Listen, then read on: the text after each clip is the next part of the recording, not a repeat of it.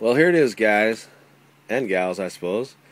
The source of my major RC frustration. This thing has pissed me off since day one. First off, it was the steering turnbuckles. No biggie. Fix them up, upgrade them, whatever. Cool. Then, ESC burned up. Y'all know that story, right? There it is. Vapor Pro. Piece of junk. So, went out.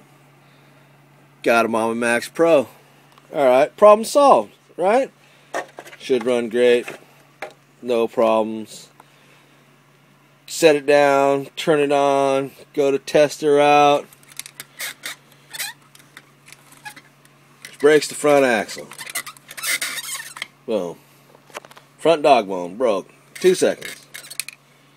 Will it ever end? Seriously.